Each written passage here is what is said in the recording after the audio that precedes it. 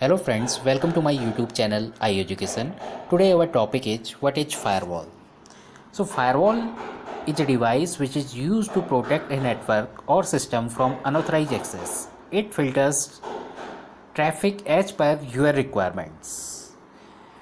So if you want a basic understanding of firewall, so it is simple. Whenever you are connecting your private network to any public network or internet, so you are exposing your private network, whatever devices in within your private network, to a public network. Anybody from public network can come to your private network. So it is very important you to protect your private network. Otherwise any person can take anything from your private network. So this situation is very critical because in current scenario, in current time, you are aware that many hackers can attack to your private network and they can stolen your important information.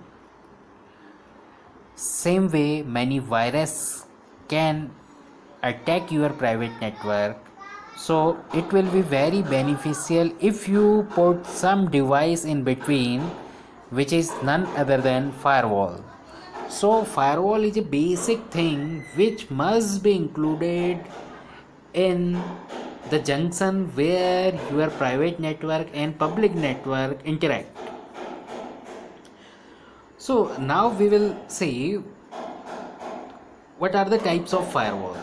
Basically there are two types of firewall which comes into picture. One is traditional firewall which works on OSI layer 3 to layer 4, and second is next generation firewall or NGFW which works on from layer 3 to layer 7. If you remember OSI layer, there are 7 layers starting from physical layer as a layer 1, then in second layer it is data link, then network, then transport, then session, then presentation and application. Normally the traditional firewall works in between network layer and transport layer, but with next generation firewall you can particularly allow different types of services. For example, if you want some app, you want that only particular app should be accessible from your network, you can allow that also. You can allow just for Facebook, if you want that only Facebook should be accessible from your network, you can allow it with next generation firewall. Same time you can allow only chatting features, or you can disallow chatting features in Facebook, but remaining all features should be enabled. So you can, apart from application, you can also allow which type of traffic you require. If you do not require Facebook chatting, you can disallow it, whether and same time your all other features will be accessible in Facebook except chatting.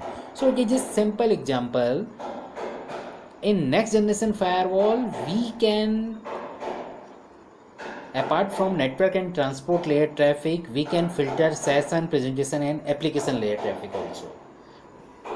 So you come to know about what is the basic difference between this firewall. So this is in next slide we will learn, in next topic we will learn about what is difference between traditional firewall and next generation firewall in detail. Please subscribe my channel iEducation. Please comment and subscribe. Thank you for watching this video.